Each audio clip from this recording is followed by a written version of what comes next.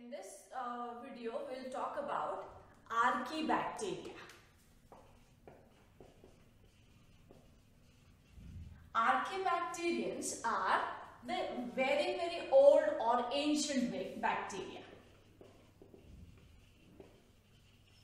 Now when we say ancient, that means it is believed that probably these were the organisms which were there when the life actually first originated. Or we can say these were the first living forms, and the reason is that they are capable of surviving in all extreme conditions. Survive in extreme conditions like very hot condition, that means 100 degrees Celsius or more, that is in boiling water. They can survive in highly acidic condition, highly acidic pH also, and they can survive in highly salt areas, that means salty or salinity. So high salinity area also they can survive, very high acidic pH, that is extremely concentrated acids in those conditions also, and in hot water springs where the temperature is 100 or more than 100 also, that means they can survive in boiling water also. Now we will talk about what are those things which help these bacteria to survive in those extreme conditions. Now these are bacteria, that means they are prokaryotes. So typical prokaryote like structures, they do not have any membrane bound structure,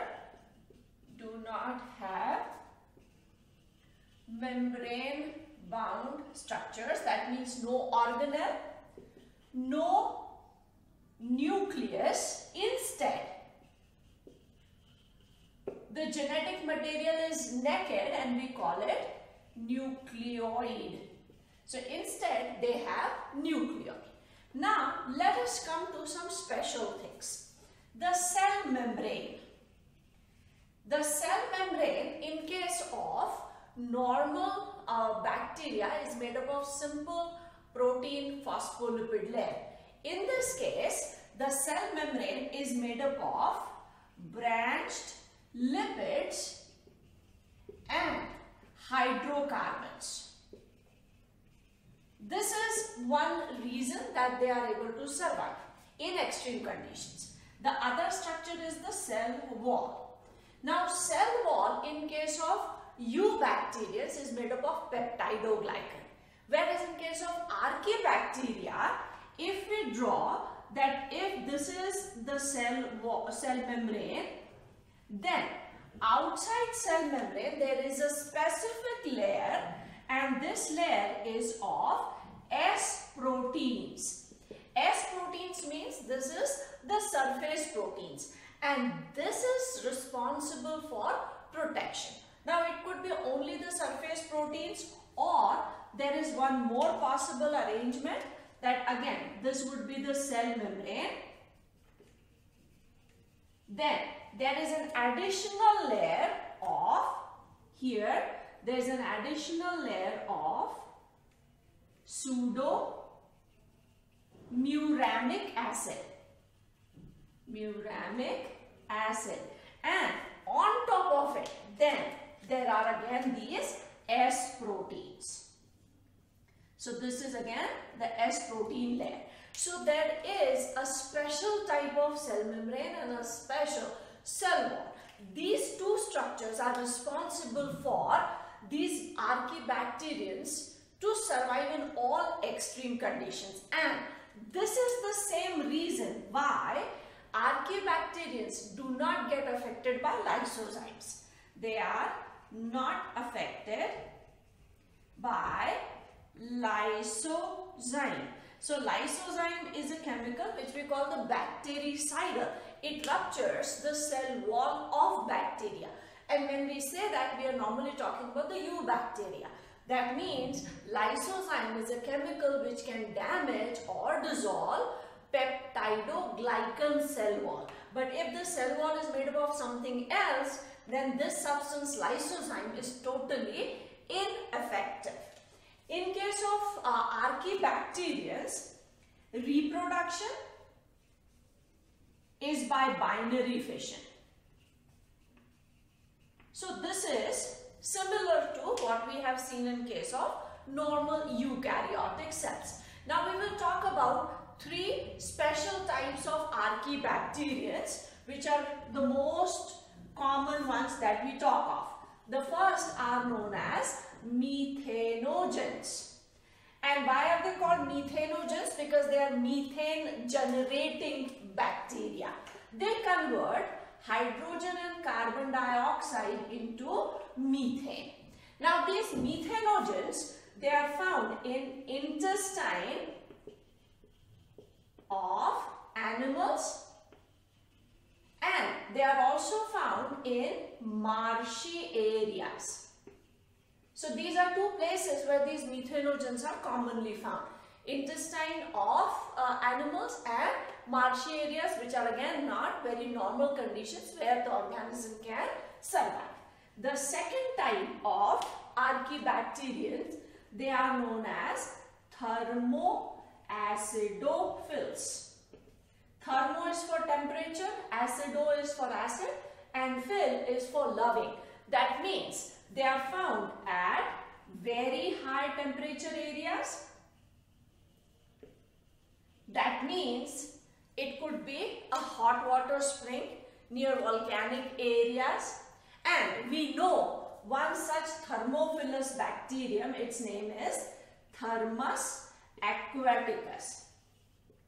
And this is the bacterium from which we isolate a very special enzyme called Taq polymerase, which we use for polymerase chain reaction in biotechnology or genetic engineering. So why we are able to, or why we want that enzyme from this particular bacterium is the steps in polymerase chain reaction or PCR, they take place at very high temperature. At high temperature, our normal DNA polymerase would get denatured. But because these bacteria are normally found at higher temperature, they have thermostable enzymes. So we extract the enzyme from this bacterium and we use it for PCR. And they also are found at a very high acidic conditions. So these are again very extreme conditions where these Archaebacterians can survive.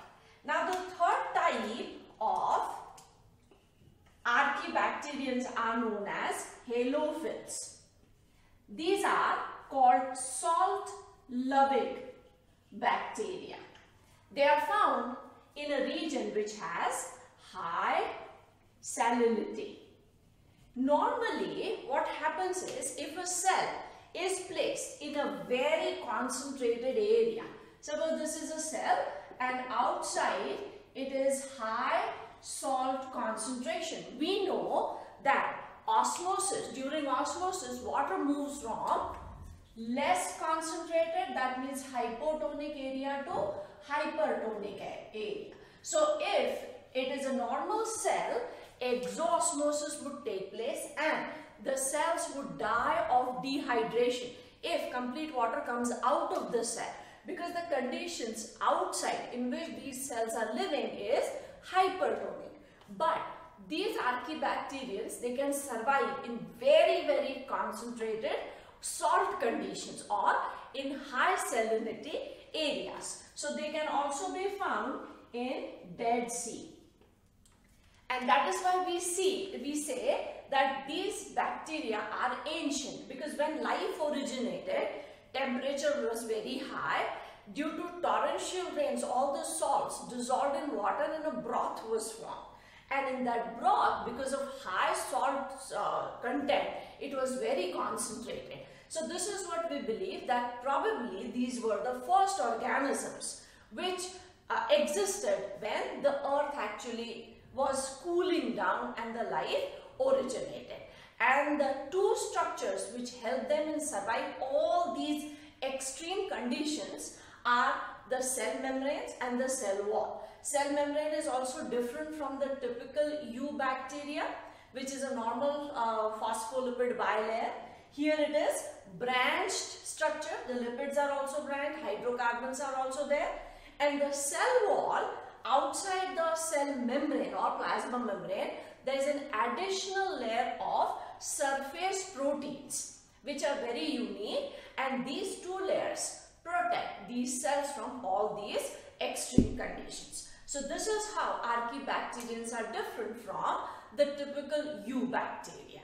Now in the next part we will take up the economic importance of bacteria or different types of bacteria.